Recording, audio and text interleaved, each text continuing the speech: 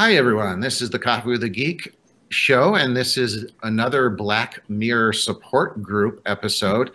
For those of you not familiar, Black Mirror is a television program produced in Britain, and it is pretty dark and foreboding. A lot of its themes are about technology and kind of if we extended beyond technologies, I guess, dangers to kind of extreme levels. And it's very similar, in theme to say, what's that old show? Help me out, guys. The old Rod Serling Twilight Zone.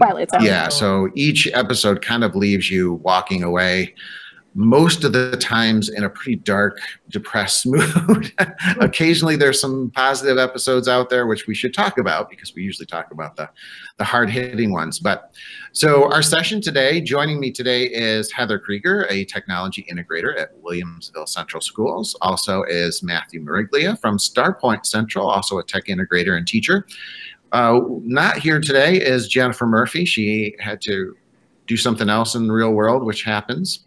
And I was going to say, starting off, part of the problem with us setting up these Black Mirror support groups is we're busy people, and putting all our schedules together is almost impossible. So we thought we'd try and do one in the summertime where all of us could maybe have a little breathing room, and even that is difficult and challenging. But so today's episode, we really wanted to talk about the episode, which I found, to me personally, was one of the hardest hitting episodes and really left me kind of stunned for a long time and thinking even to this day about the impacts of what was going on in the episode. And I'm going to turn it over to Matt here in a second to have him kind of review the episode. But this episode is called Metalhead. And if you're a 80s person, Metalhead was like that cool guy down the street that listened to hard rock music, but Metalhead in this particular case has a whole different context. So Matt, with that, maybe you could do us a favor and summarize this episode as best you can without revealing too much, and feel free if you want to do a spoiler, just give us a little heads up, and that way we can go from there. So Matt, take it away. Problem, Andy, thanks. Been a little while since I've watched it. But from what I recall, it kind of opens with three people, two men and a woman, and I'm really not good with the character names, remembering the character names. And they're driving in a car, heading somewhere, and from what limited dialogue you can get from them, they're searching for something. They're going to get something. And basically this car ends up at a warehouse. And really I believe in the warehouse is when we're first introduced to these, can I call them robot dogs? Is that the appropriate? It's kind of like a, post-apocalyptic world. It's completely in black and white, filmed and shown in black and white. And it's obvious that these three human beings are afraid of these dogs or don't want to attract these dogs in some way. As they search in the warehouse, obviously things go awry. Some things happen to a couple of them. I don't want to give too much away on what happens to the three characters. I guess spoiler alert, some of them get hurt, possibly die. When they, I guess I would say, unintentionally alert these dogs of their presence. So there's a dog hiding in the warehouse. And as they go to get the thing they're looking for, which the episode doesn't reveal to you until well at the end of what it is they were after, what they were trying to find in the warehouse. And if I recall correctly, maybe you guys can help me with this, I think when the man climbs a staircase to remove a box, there's a robot dog kind of sitting idle, and he alerts it by grabbing the box, I believe. And the dog kind of wakes up.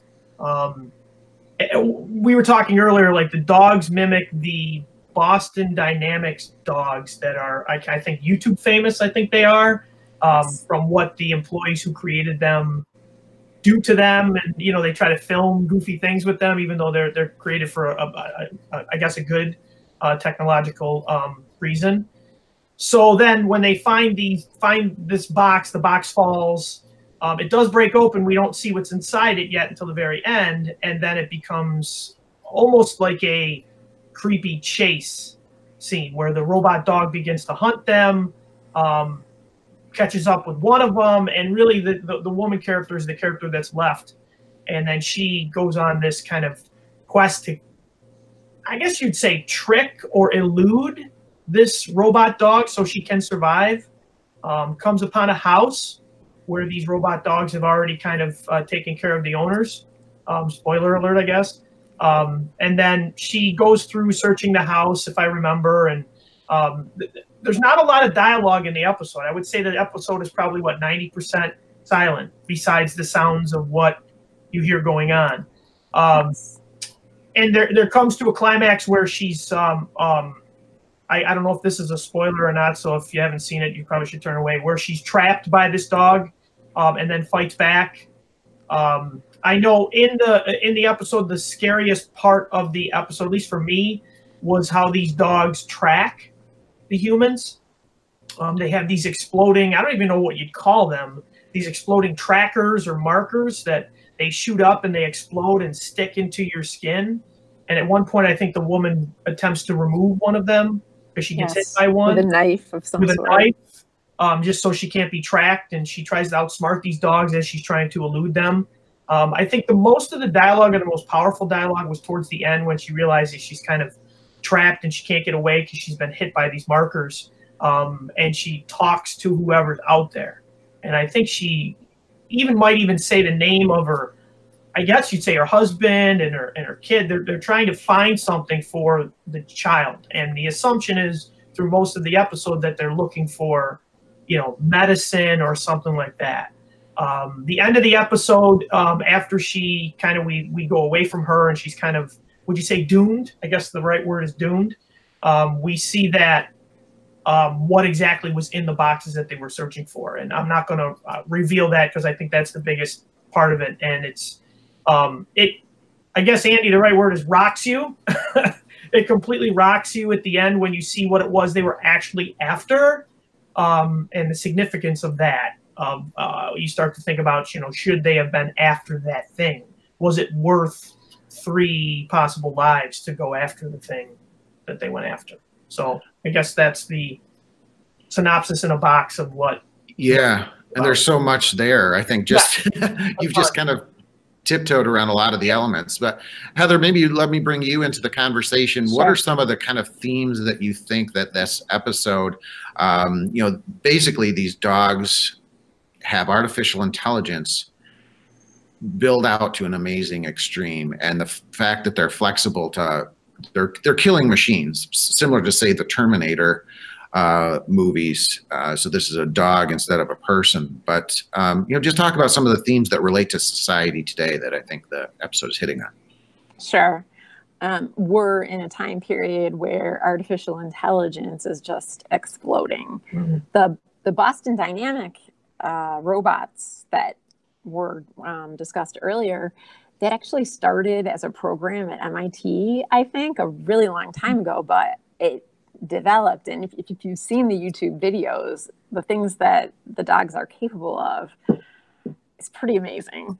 So I've thought for a few years, as artificial intelligence has increased in robotics and things like that, like, what if technology like this was put into the wrong hands? And if you have a killing machine that can self-repair, that is that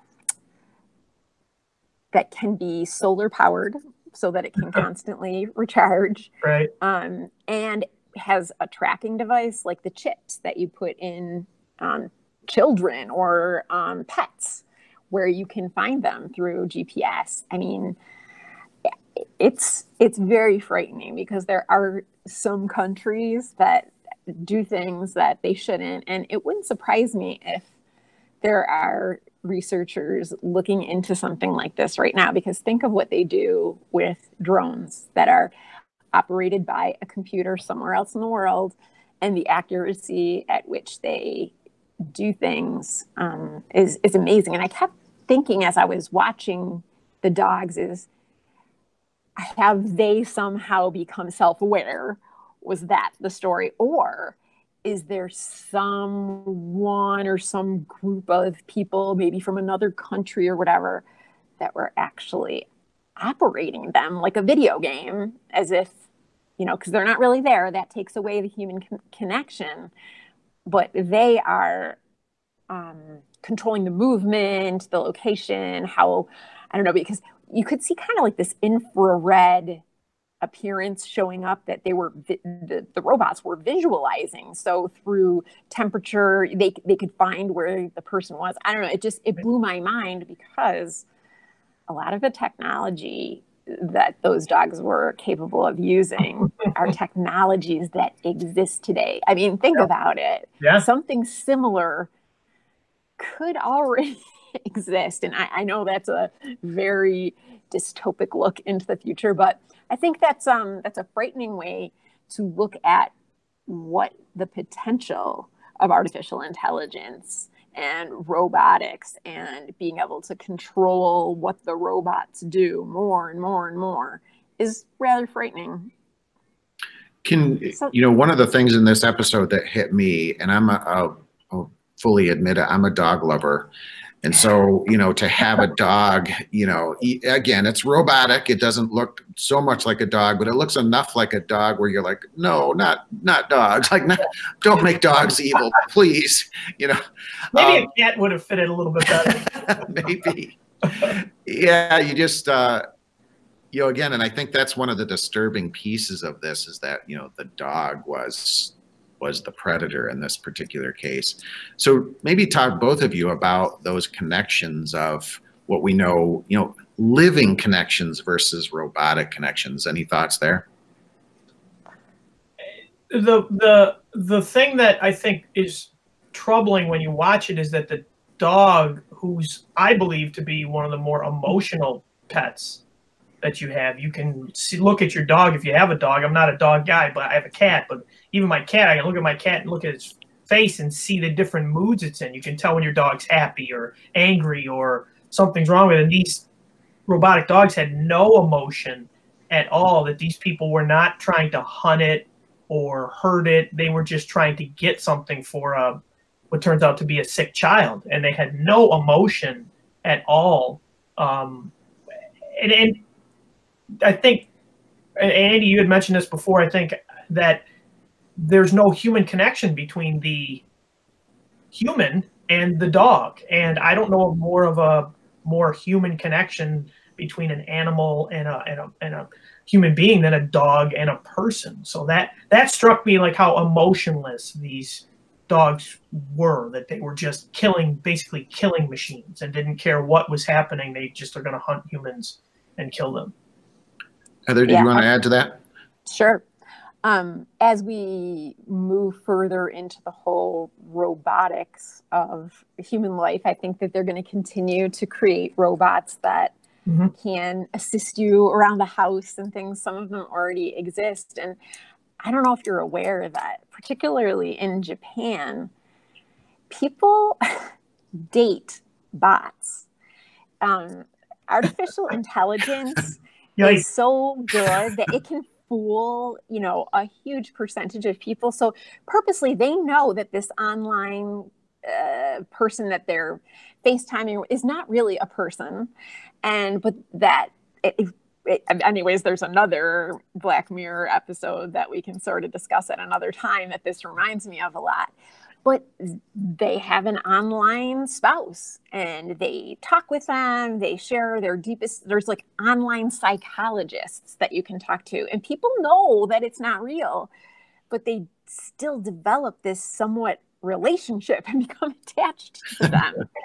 But on the other side, what we're talking about with here, I mean, I am a dog person and I don't know what I would do without my dogs. That unconditional love and the contact that they always want to be near me, and even though they're black labs, they still think that they're lap dogs and want to be on my lap all the time, and how much I love them and how much it feels as though they love me, and I think they do. And then they used purposely a robot that looks like a dog. I do think that that was intentional, but also I think it was intentional that those dogs look eerily like the dogs that have already been made through that MIT program. I mean, if you watch those videos, I mean, they're kind of like the same sort of setup. Yeah.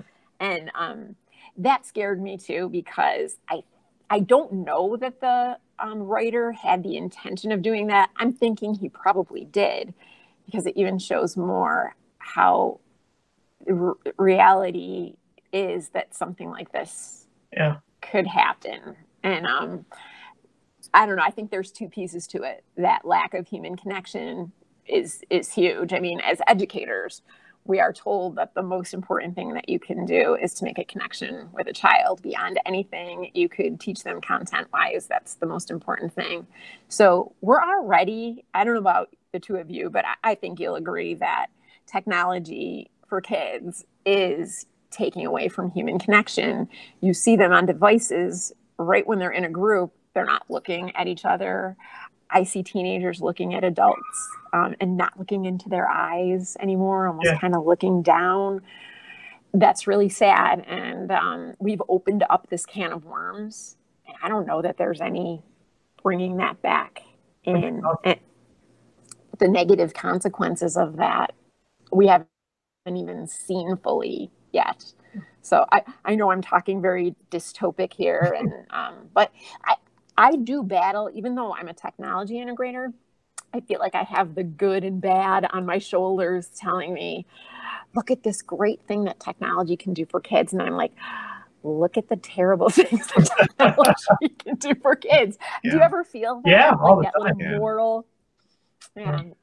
Did you guys? It's interesting. Did you guys know that the creators of these robots, and I didn't know this until after I watched the episode and I started reading some stuff. The creators of these robots are kind of a little bit famous for the videos they've made with these robots, where the Boston Dynamics dogs, where the dogs fight back. They're doing things to these dogs, like, get me a pizza and all this other stuff, and they're pushing the dogs and doing all this stuff, and the dogs become smart and begin to fight back against them, push them down in that. So they're spoof videos, and they're kind of like CGI videos, but they look really real. You should take a look at them afterwards. And people thought that this episode of Metalhead was a response to those videos. Like, okay, what if the dogs fought back all the way? What would it look like?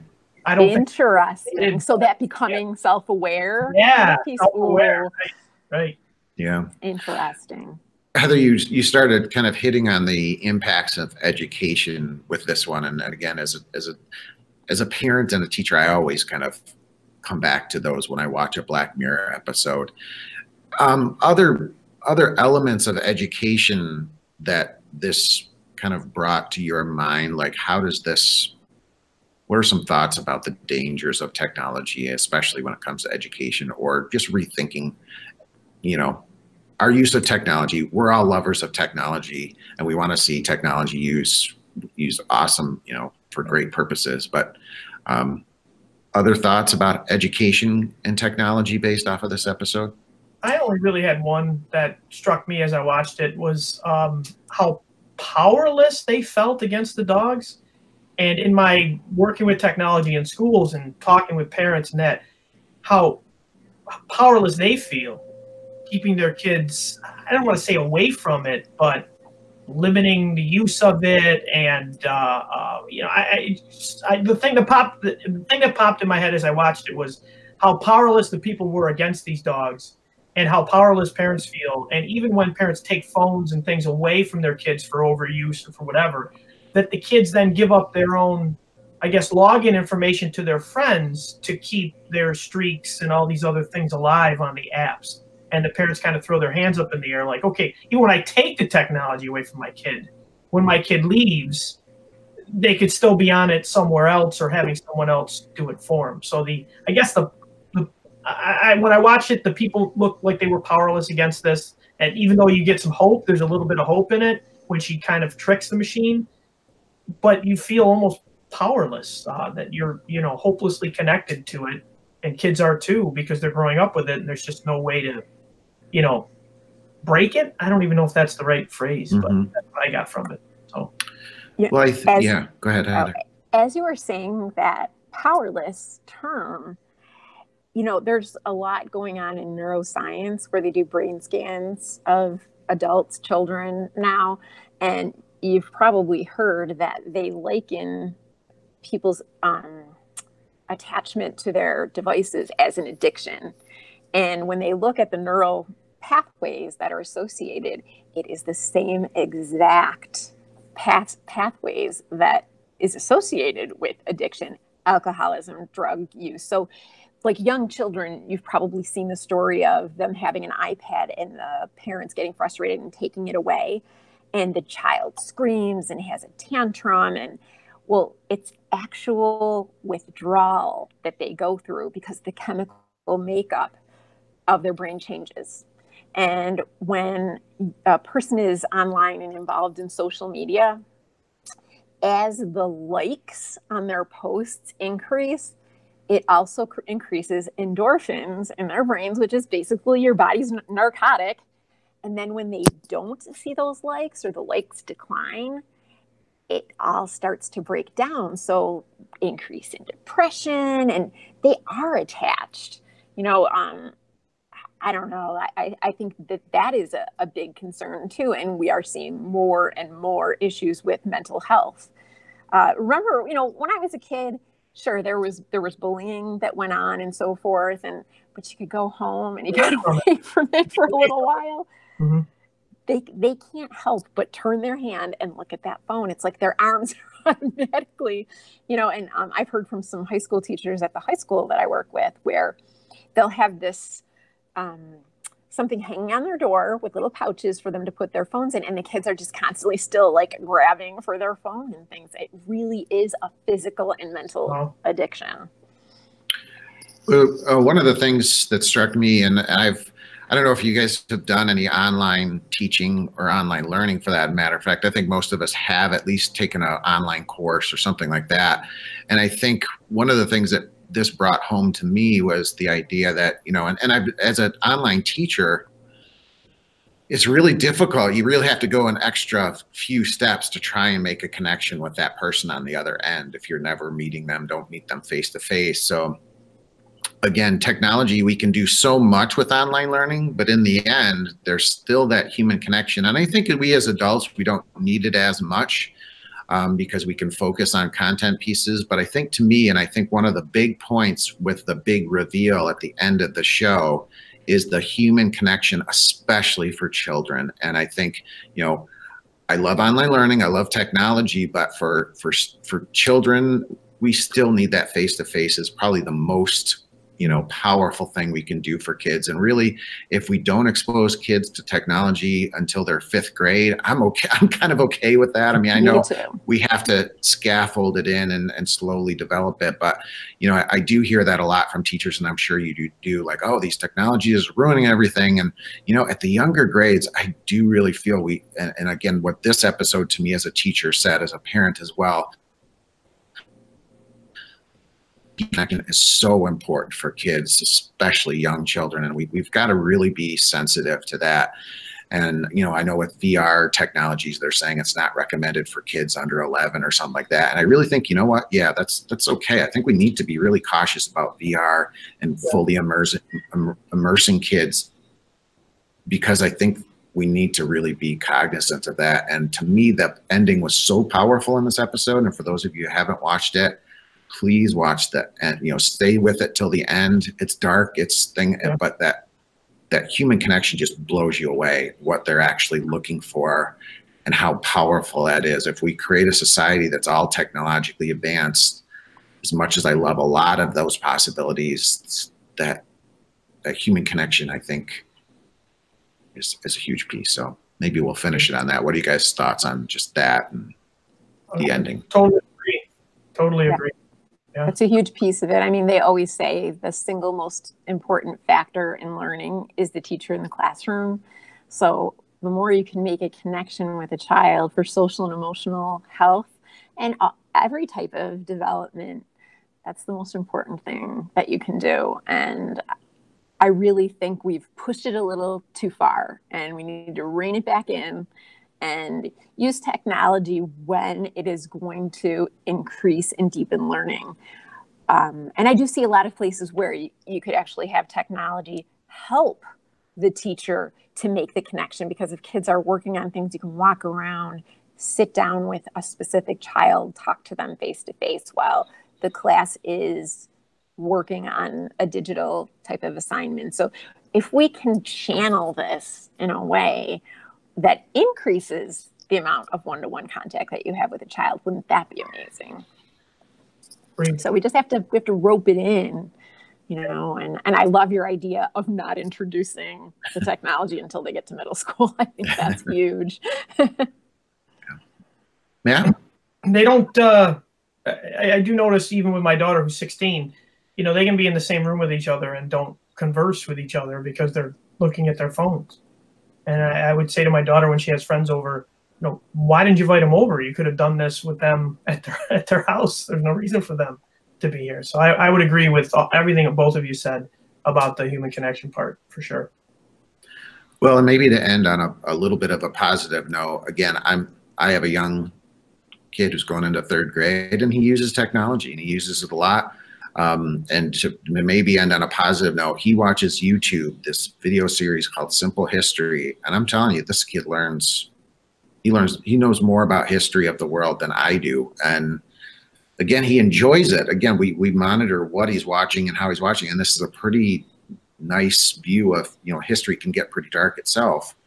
But he learns a lot, and they do a nice job of not showing violence. It's cartoon-based videos, but they're good. So give that a look.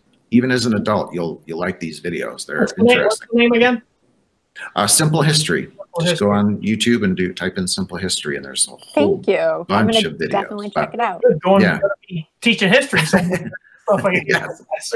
There you go. Oh, it's awesome. Yeah, link it with Edpuzzle and Beauty. I think you could get a lot of learning out of it, because he's, like I said, he's in 3rd grade and he knows a lot about world history. So fabulous. That will end on a positive note. So thanks everybody again. To me, when I looked at I think Wikipedia will rank like how other people put this as far as like top 10 lists or something, and Metalhead is kind of gets middle of the road treatment.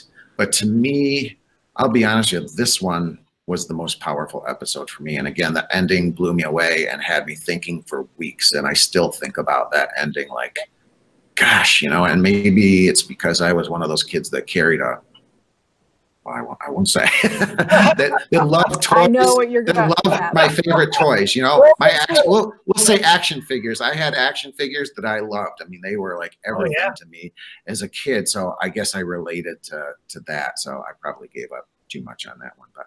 Nah. No, but when you find that thing for your child, get multiple. I learned that after my first child. And then I had to stop. My daughter still got her thing. It's seen better days, a lot better days. Yeah. It's got a name. It might as well be a part of the family. It's still there. Exactly. The attachment that we have to things as kids is powerful. So, all right. Well, thanks guys for taking time out of your summer vacation, and we'll see you hopefully in person soon. Sounds great. Bye. Bye everyone. Enjoy your summer.